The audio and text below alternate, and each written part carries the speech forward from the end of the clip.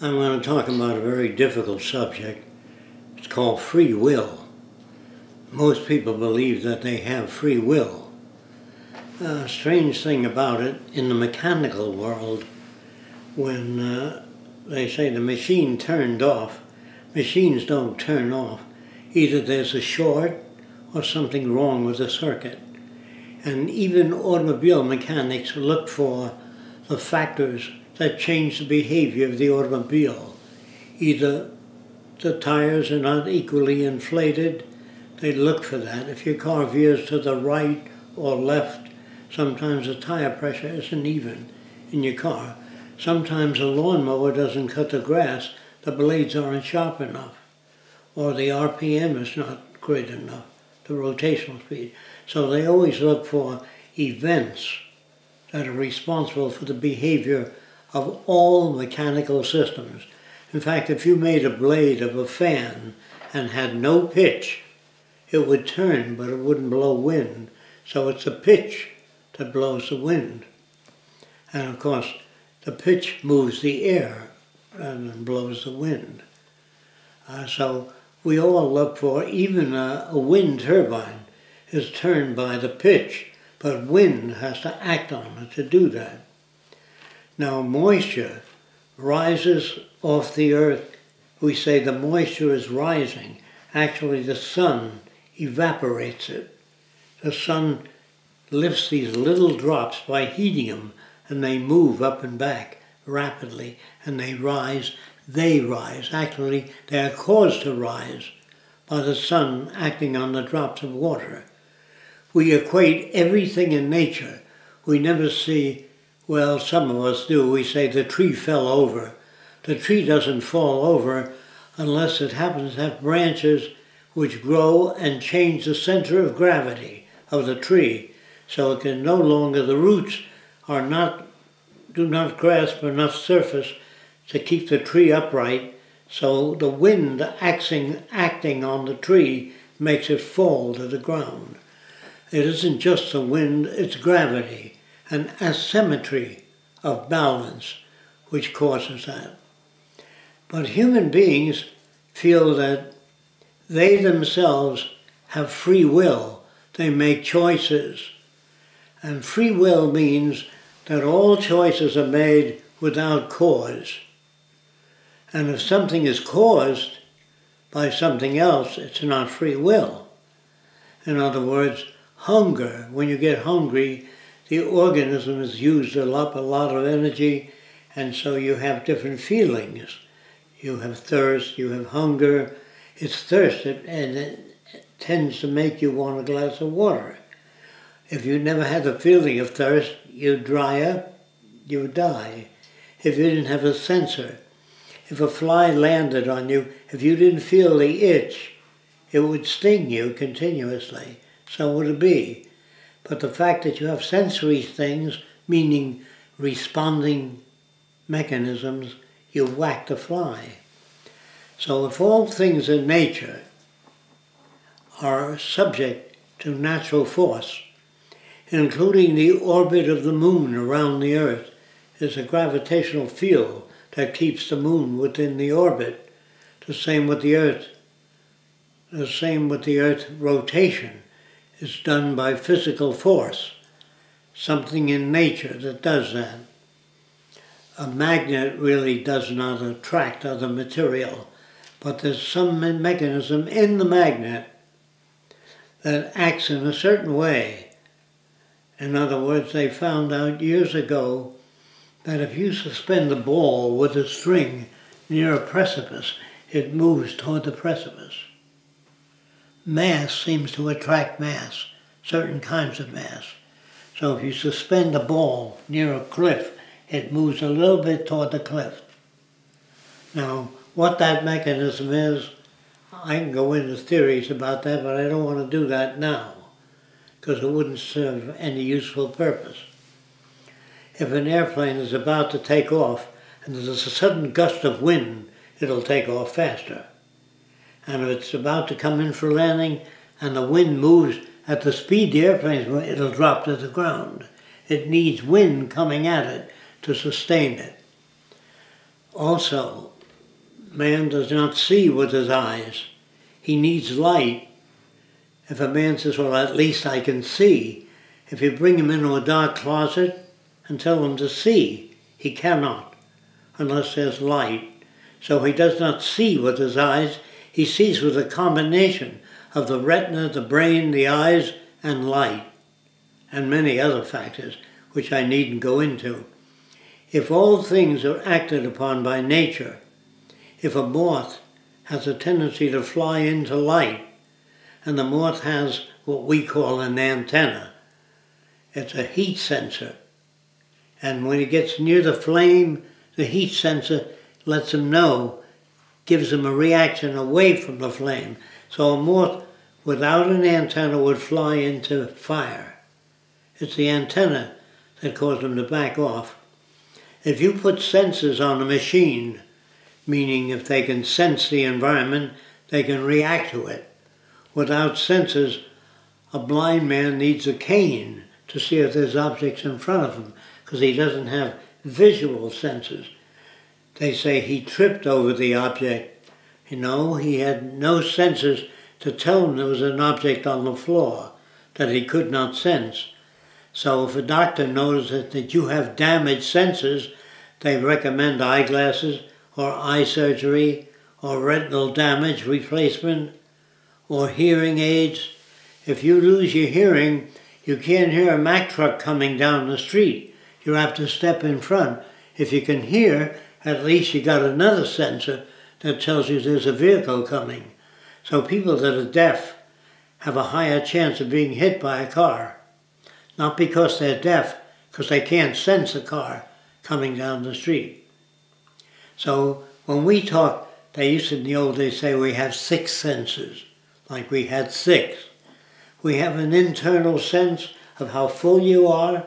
You have a pain sense of the depth of your body. You have an itch sense. You have a burn sense. You have many different senses, not 6.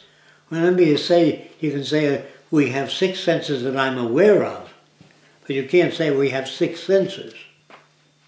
You have a sense of fullness sometimes, a sense of fatigue, which they don't talk about. So don't try to numerically, unless you do a study of everything you react to, and you say, this is a list of everything that I find that man can react to. Some people, some, very few, can sense magnetic fields. Some birds can't. If you put a magnet, connect a magnet to their head, they lose sense of direction. The same with fish. So fish have senses we don't have. I'm not talking about good, bad, or right or wrong. I'm just talking about what you react with. So if a light gets continuously brighter and brighter, your eyelids will come down. And if it gets so bright, you'll put your hand in front to diminish the light. They say, I put my hand there to diminish the light. Even if they couldn't speak, they'd do that. You know what I mean? They don't have to be able to speak. So people think that they choose things.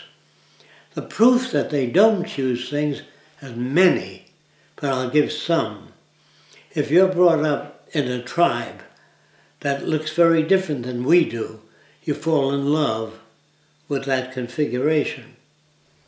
That's why when I say there's no such thing as beauty, it's a conditioned thing. You're conditioned to like girls that are blonde or redhead, depending on the movies, the books, the people you've known. So we don't always know what it is that makes us appear to choose. But if you met a person with yellow spots on their face, and they always beat you up every time you met a person with yellow spots, the next time you saw a person with yellow spots, you'd cross the street. And they said, well, I'm avoiding the person with yellow spots. No, that's called a conditioned reflex. You're conditioned to react to yellow spots. It doesn't mean that everybody with yellow spots will beat you up. We project, and maybe some of that projection is useful for survival. So if you eat a certain type of grass and you get a bellyache, the next time you see that pattern, you tell somebody else, don't eat that.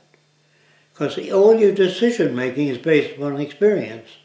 So if you touch a lot of poison oak and you get blisters on your hand and you don't know what it is that you touch, you better make a record in the future of touching things and then looking at your hand. And then later when you get a reaction, your decision making system is affected by the rash you get. So if you meet a redhead and she's very temperamental, and you meet a second redhead and she's very temperamental, you might tell your friends, stay away from redheads. They're temperamental. No, that's your reaction to particular redheads. So if you meet a gay person and they reach for you, you put your hand there, what the hell's the matter with that person? They've been conditioned differently than you have. It isn't that they're bad. Nobody is bad.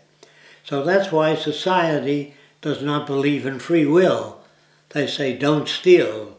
When the kid steals, you slap his hand if you catch him stealing. If you don't catch him, he can get away with it. So you tell kids, you give them a sense of morality, a sense of behavior by spanking or pulling a dog. All dogs will try to do whatever they want to do. So you connect a leash to him. When he tries to do his own thing, you pull him away. So he always has to obey you. But if you let a dog alone, he'll take over.